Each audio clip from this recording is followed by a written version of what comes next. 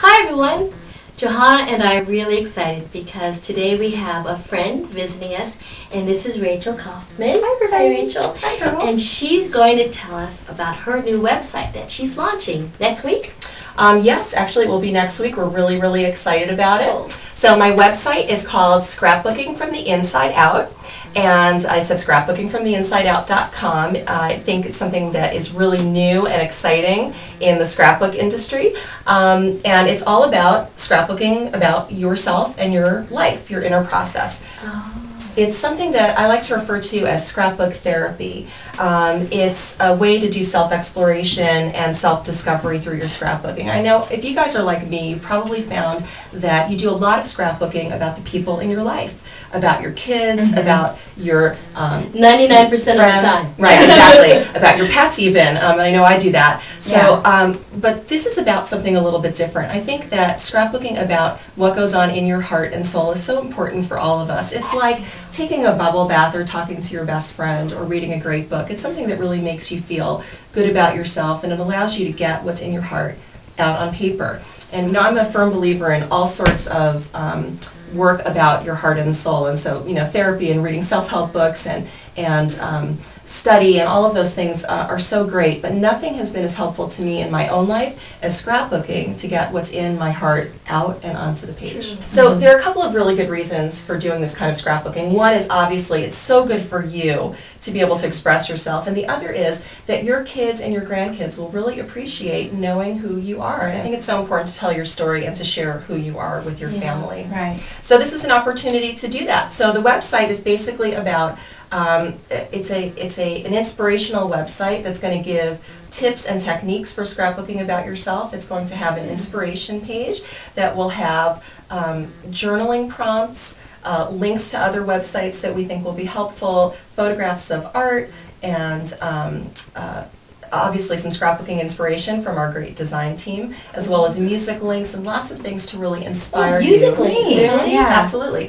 Things to inspire you to think about your life in a different way. So actually our first month's kit is, there's also a kit club involved in this. Our first month's kit is going to be about freedom.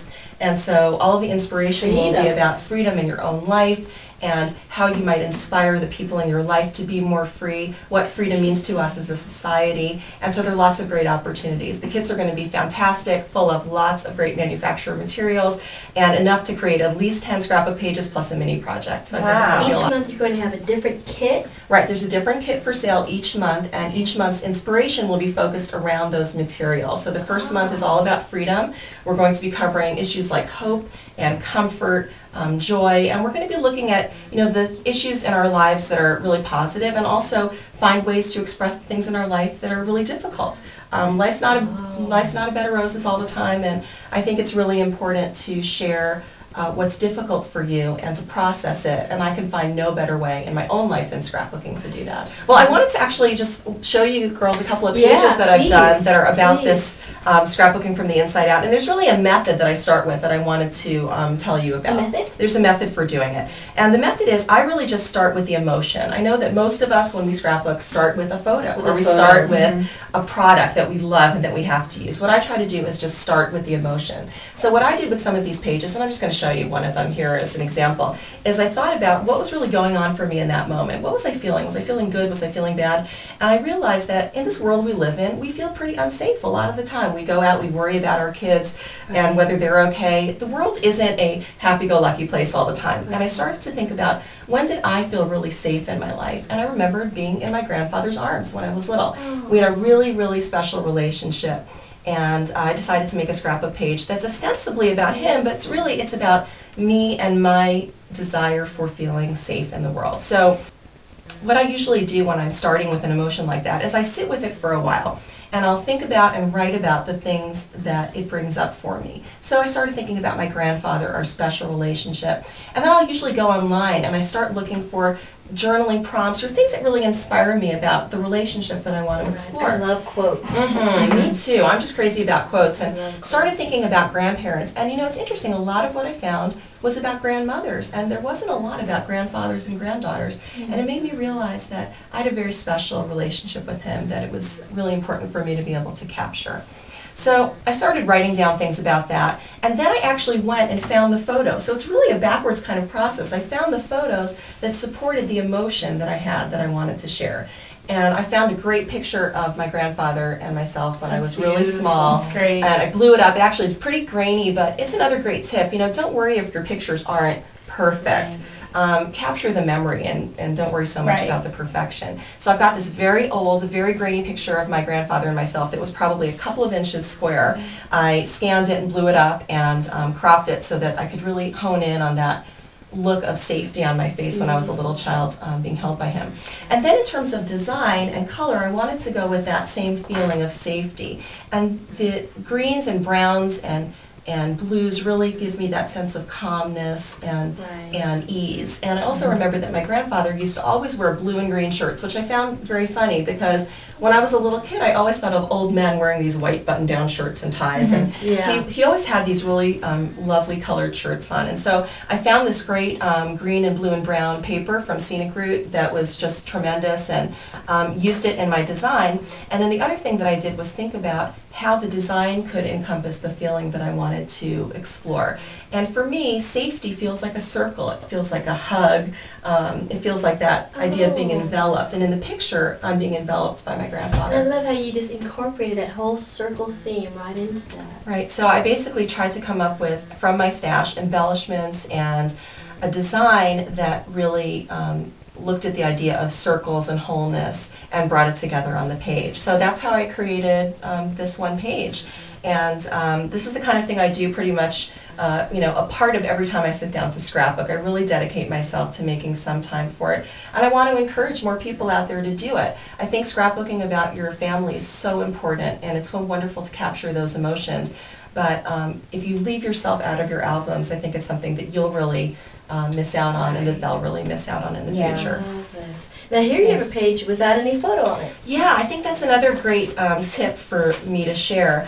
I don't always scrapbook with photos because, as I described in my method, I look for the photo as a secondary part of the process, and I don't always find a photo that actually supports what I'm looking for. And sometimes what I want to explore is so deep that there really is no photo that would be appropriate to share to get at that feeling.